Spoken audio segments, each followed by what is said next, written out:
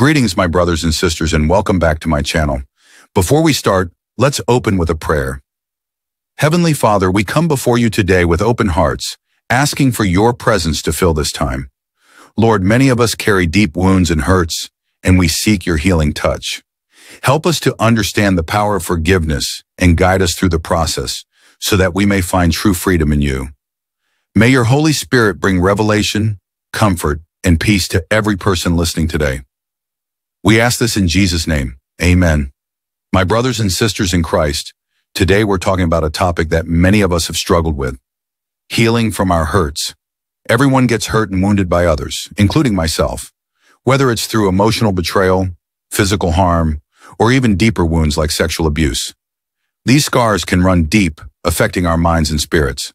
But I want to tell you today that there is a path to true healing, and it begins with forgiveness. Forgiveness is not about excusing what happened to you. It's not about saying that the wrongs you suffered were acceptable. No, forgiveness is about releasing yourself from the chains of pain that bind you. Jesus himself teaches us in Matthew 18:21-35 that we must forgive those who hurt us from our hearts. When Peter asked Jesus how many times he should forgive, Jesus said, not 7 times, but 70 times 7. This wasn't just about a number. It was about a heart posture. Why is forgiveness so important?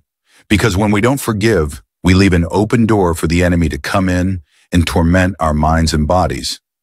Unforgiveness gives demons legal rights to attack us, keeping us trapped in bitterness, anger, and pain. But when we choose to forgive, we close that door and remove those rights from the enemy. You don't need to go to your abuser or the person who hurt you in person to forgive them. In fact, often that can cause more pain and give them an opportunity to mock or hurt you again. True forgiveness happens between you and God. It's a decision of the heart where you release the hurt and allow God to bring healing. It helps to understand that many people who hurt others do so because they have been hurt themselves. They may have suffered abuse or neglect as children, and without healing, they continue that cycle of pain. Ask Jesus to show you the brokenness in their lives, the hurt they suffered that led them to act the way they did. When you see their pain, it can become easier to forgive. Once you have made the decision to forgive, speak this prayer from your heart. Lord, I choose to forgive. Name of the person who hurt you, for causing me to feel. Name the specific hurts: rejected, abandoned, betrayed, etc. I give all these emotions and hurts to you, Jesus, and ask you to heal my heart. After this, take authority and say, in Jesus' name, I command every demon that attached to my soul through this pain to leave and go to the pit. Remember, forgiveness does not mean reconciliation. You don't have to continue a relationship with someone who is toxic or abusive. But in your heart, you can release them and let God deal with their actions. This is the beginning of your healing journey, and it's a journey that will lead you to freedom and peace in Christ.